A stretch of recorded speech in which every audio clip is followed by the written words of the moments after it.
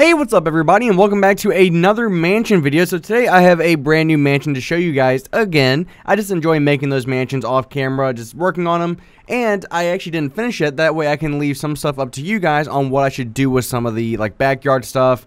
If you guys want me to do interior, I can. And I do want to stress that this will not be a tutorial. I am doing more of this style nowadays of just building the mansion, showing it to you guys, and I really feel like people are loving that idea of it, and the viewers are really just, it really shows that. So this newer mansion is more of a traditional style. You maybe saw it a little bit down there, couldn't see all the details though. So let's turn around and see what it looks like. Not that one was a couple weeks ago. This one over here is one I just made. So again, this is more of a traditional style here that you're going to see. A lot more older style, but one, I used the new concrete materials, and I really feel like it was a great choice. It looks very smooth, which is what I like about it. And on the corners, I added these blocks here, which is the same color. It's just actually powder instead of the actual concrete block. And that way, it's still not a huge color difference there. But overall, I think it just really turned out really well. The gray with the white, everything kind of flows together very smoothly.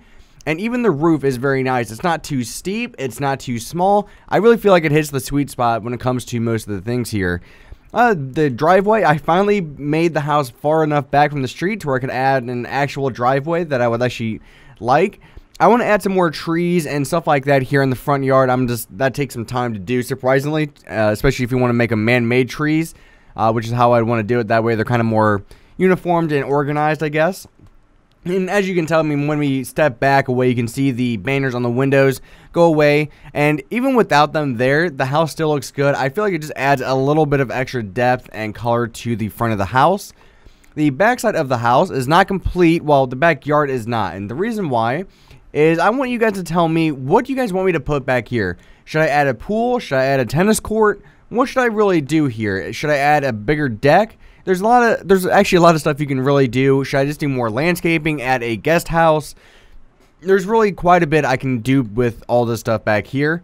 And the back still looks pretty good here. So it's still that kind of traditional style, but it kind of goes into the modern design a little bit here and there. Because the front definitely looks more traditional than the back. And that's how I really wanted it to look. Because usually the back of houses are a little bit more plain. I still want to add some detail into the backside. And if you guys are wanting to recreate this house, again, it's not going to be a tutorial, but one of the best ways you can actually do this is actually by looking at the windows and counting how many blocks, one section is. Don't worry about the entire house. Go section by section. Like this piece, I would need, I think, 9 or 10 blocks, maybe 11. I'm not counting them here right now. And then over here, you do this section next. Then you would come out 2 blocks, do that section.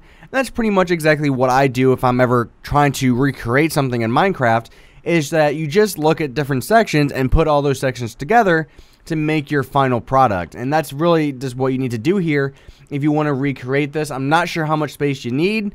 So really, to be safe, I'd probably go 100 by 100 and start over on the left side. That's how I started mine. Usually I start all my buildings over on the left, or actually I guess right side if you're facing the front. Usually I start mine over on the right side simply because of the fact that I usually build from right to left instead of left to right. So usually that's why I'm going to start over on the right side. That way I make sure I have enough room going forward. And yeah, I really think this turned out great. I'm interested to see, I'm kind of interested, surprisingly, to do interior for this house because it is a very unique house. I've never really built a traditional style like this before, so it's interesting. I'm actually really liking the style of it. I like how it looks in the long run. It's very classy, but still very modern at the same time, especially using these materials that we used. And I think just overall, it's a very, very nice mansion. I like the big patio back here, the dual patio, whatever you call it, balconies. And originally, when I was adding that, I wasn't sure if I liked it. I was like, I'm not sure. But then as I added more design to the railings and all that good stuff, I really started to like how it came about and just how it looked. I mean, there is quite a bit of space on the inside here. I mean, you can tell it's a mansion, right? I mean, so you're going to have a lot of space on the inside. And over here is going to be the garage. We have a 3-car garage. It'd probably end right here. You'd maybe have a mudroom where this door comes into the house. I'm not sure where the stairs would be. Again, if you guys want me to do interior, maybe I could live stream it because I have been doing a lot more live streaming over on Mixer.com. If you want to follow me over there, it's at Powerplay Gaming. And it's just it's a really good house, I think. And I'm really happy. it's not as big as some of these other ones, but what it lacks in size, it's still you know, on some of these other houses, it feels like there's a lot more detail put into this house. So really, I want to hear what you guys think. What should I add to the backyard? What should I do to the interior? If you guys have any layouts, also just let me know. Send me pictures on Twitter at Patsky Designs. You can find that link down in the description. And I will use your guys' designs to come up with different ideas. And, oh, get rid of those. I think I used those for where the floor needed to go back here just to make sure they were level.